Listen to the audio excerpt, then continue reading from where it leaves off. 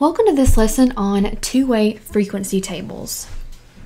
A two-way frequency table is a table that displays the relationship between the data of two different variables. And that's also called bivariate data. Relative frequency is the number of times something occurs divided by the total. And that can be written as a fraction, a decimal, or a percent. So let's look at an example. So Mr. Stanford asked the students in his class if they studied for the test or not. And then he recorded how many students passed the test and how many failed. He organized the data into this two-way frequency table. All right, so here we have students that studied. Here we have students that did not study. Here we had students that passed and students that failed. And then the total number of students in his class is 30. Okay, so let's answer these questions. So how many students studied? So we're going to look just at the studied row. That would be 15 total. How many students failed? That would be here. So 17 students total failed. All right, how many students did not study and they failed the test? So they didn't study and they failed. That would be here at 14. What percentage of students did not study?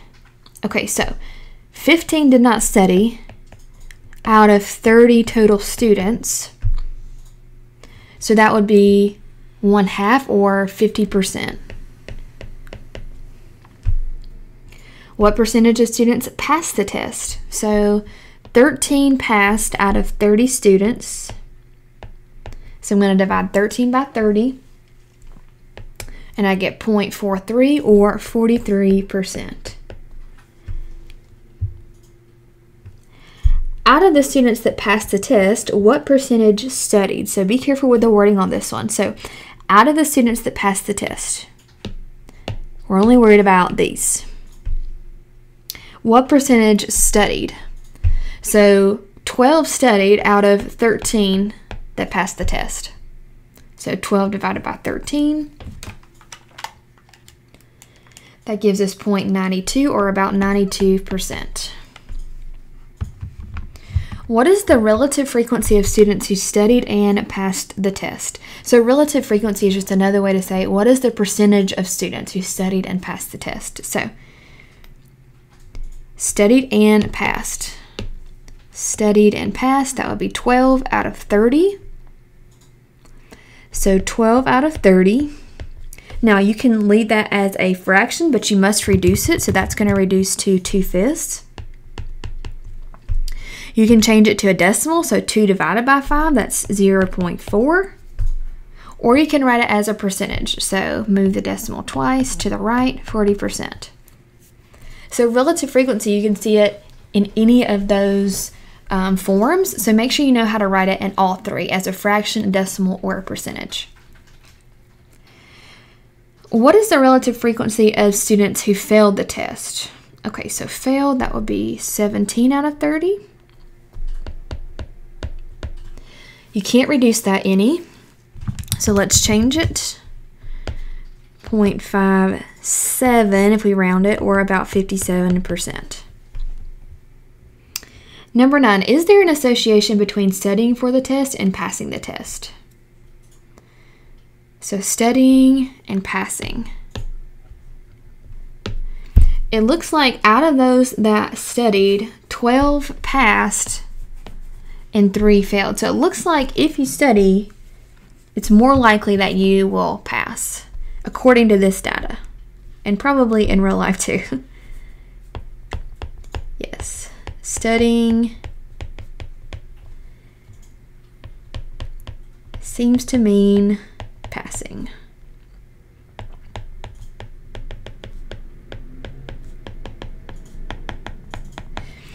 And then number 10, is this statement always true? If a student studies, they will pass the test. Well, of course we know in the real world, not always true. And we can see right here 3 failed. So no. All right, let's try another example. So 20 freshmen and 20 sophomores were surveyed about their pets. 13 sophomores said they had dogs. Out of the 20 freshmen, 9 had cats. Fill out the two-way frequency table below and then answer the questions. So we know there are 20 freshmen and 20 sophomores, which means 40 total. 13 sophomores had dogs, which means there's 7 left over for cats.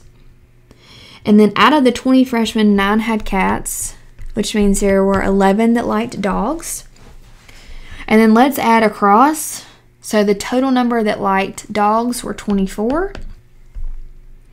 The total number that liked cats were 16. And make sure that these add to give you 40. Okay, so how many 10th graders have cats? How many sophomores have cats? That would be 7. How many students own dogs? That's going to be 24. How many freshmen own dogs? So freshmen that own dogs, that's 11. What percentage of students own cats? So 16 students own cats out of 40 students total. So we need to divide here, 16 divided by 40. And you get 0.4 or 40%. Be careful, that's not 4%, it's 40. What percentage of students surveyed were in the 9th grade? So 20 were freshmen out of 40 total, and we know that's 50%, so half. What is the relative frequency of 9th grade dog owners?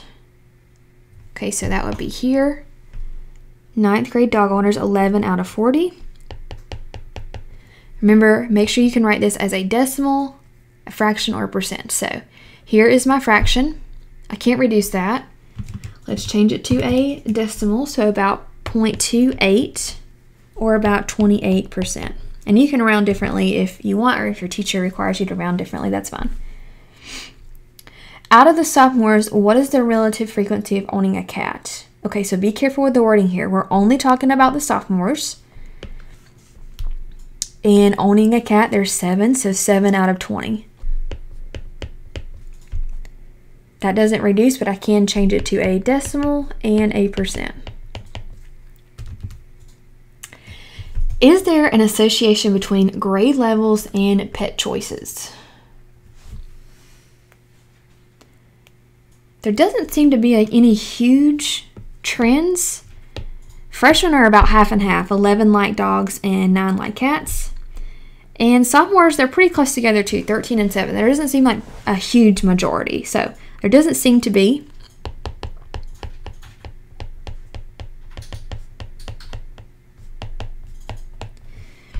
Which pet choice is most popular? That would be dogs, 24 like dogs and 16 like cats. Is this statement always true? A 10th grader is more likely to own a dog. Well, at this school and out of these 40 students, yes, but in general, we don't know. There's not enough data to support that, so not necessarily.